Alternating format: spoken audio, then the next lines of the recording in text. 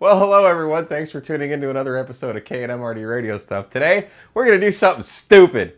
We're going to see if we can make a dipole out of solder. Stay tuned.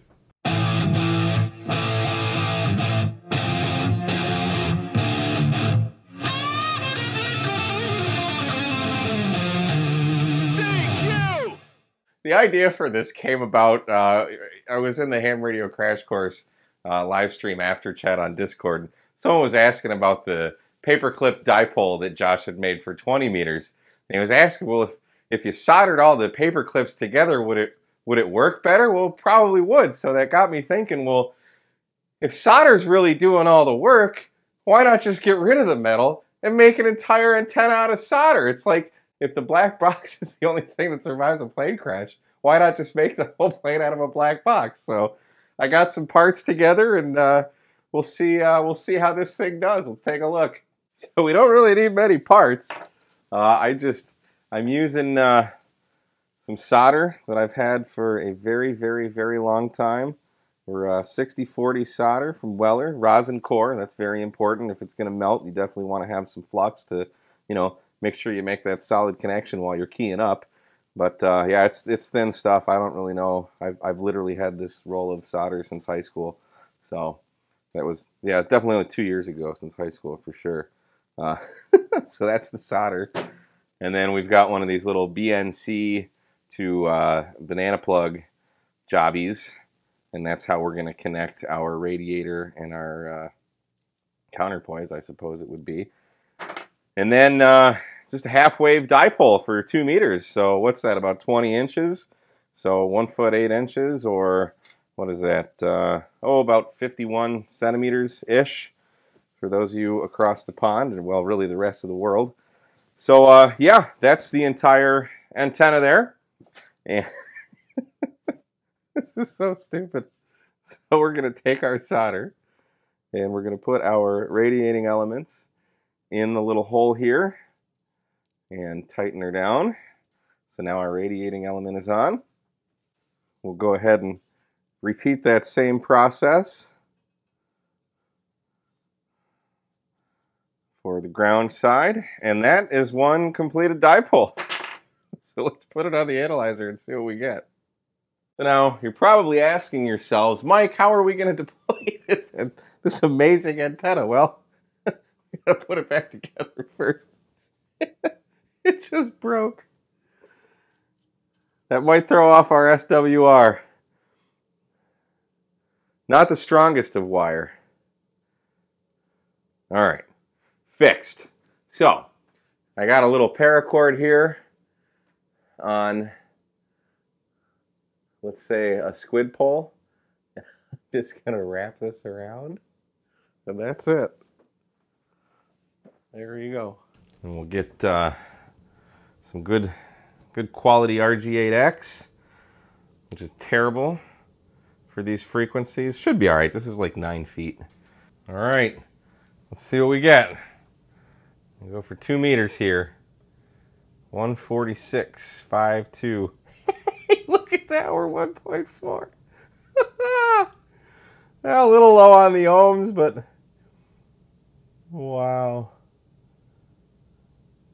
That's not terrible. That's not terrible at all. Might be a little short, but that's because it broke a little bit. Probably about a centimeter broke. That much broke. We got 1.4 on solder. Now, let's see if we can hear anyone. And I don't want to hear any of you guys saying, oh, you need to put a choke on that. You need to choke it right there. Mm-hmm. All right. Let's see what we can get. Clarkson's a 2 meter repeater. That's 10 miles north of me. We just got in 5.9. K&MRD, just testing a solder dipole antenna.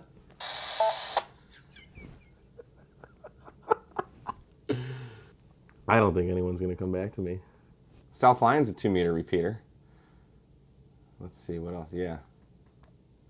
We can't hit them. Oh, my battery's dying. I should change that. All right, new battery. Let's see. Nothing on the South Lion. Not surprised, we're inside. Pontiac. There we go. W-H-O-A-K repeater. K8MRD, testing a solder dipole antenna. Anyone around for a quick signal report? This is so stupid. It's not melting yet. We got to make a contact. Let's see here. This is K8MRD testing a solder dipole antenna for 2 meters. Anyone around for a quick signal report? This is Kilo 8 Mike Romeo Delta. No one's ever on 5.2, so this is like a shot in the dark here. Screw this, let's go outside. All right, so I decided to drag this outside. Got it up another, 2 or 3 feet, so height is might here. 75. Oh, there we go. That's a 440 machine, though. Let's try the Clarkston again. This is about 10 miles north of me. This is K8MRD testing an antenna. Anybody got a second for a signal report? That sounds clear. K8MRD, WD8INW, it's working good. That's fantastic. How are you, George? Long time no talk. I'm using an HT with a dipole antenna. That the radiating elements are solder.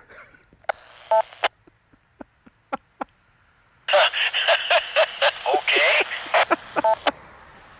Just filming a video for YouTube, kind of a will it antenna type thing. The idea is an absolutely horrible one, but one that I had nonetheless, and so I built just a BNC to binding post with about 20 inches of solder on either end as a dipole running vertical about 8 feet off the ground.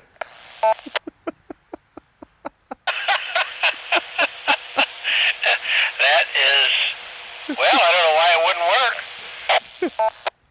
Well, that was my theory, if the solder's the one doing all the heavy lifting with the soldering the wires, why not just make the whole thing out of solder? So it's not melting yet, so that's a good thing. You gotta give it more power. I'm only on a 5-watt Yaesu HT, so I don't think that's going to happen. But did you hear me earlier? I had the antenna inside my house, and I brought it outside, so figured I'd eliminate the house variable. But I just couldn't get to the radio in time.